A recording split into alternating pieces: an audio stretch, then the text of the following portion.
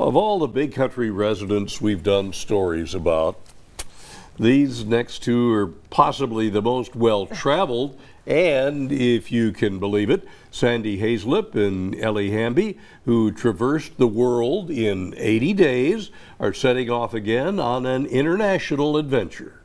In fact, I think they've already taken off, ready to bring their optimism and friendship to all the new places they're visiting. They left last Thursday, but just a few days earlier, they actually sat down with KTAB's Noah McKinney for a pre-trip interview as they prepare to take the world by storm again. In 2023, the world followed Ellie Hamby and Sandy Hazelip across the globe in just 80 days. And with memories like these, it's hard to imagine there's nothing y'all haven't checked off yet.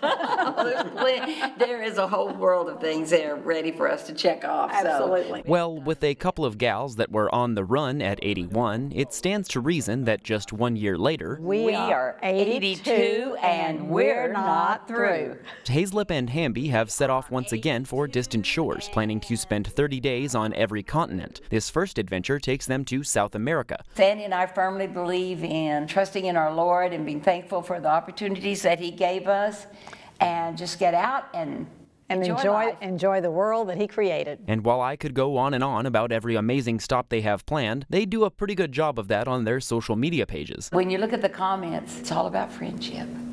We can do this. You know, these are younger girls. You know, age should not, limit us, but they're tagging their friends, and it's just been a really beautiful thing to see. And if you ask them, that's exactly what their travels have been about. Our friendship really developed out of two really terrible tragedies.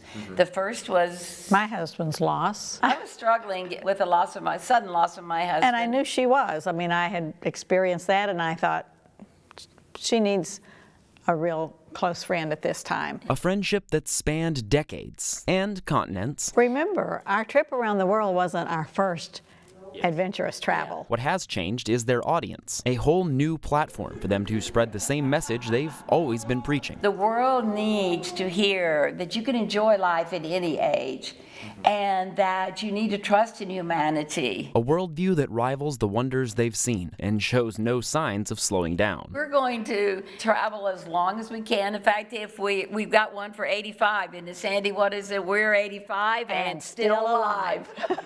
For BigCountryHomepage.com, I'm Noah McKinney. Oh, what great ladies. Thank you, Noah. Hazelip and Hamby, they say, aside from their travels, they are most looking forward to the release of their book titled Happy Place. It's set to come out in a year from now, February 2025, including their incredible tales of adventure. But they say it will also be focusing on the infectious worldview of connection and positivity.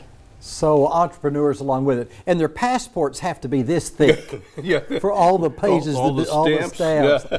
Oh, just a great pair. And we'll certainly hear more and follow them on this adventure. You bet.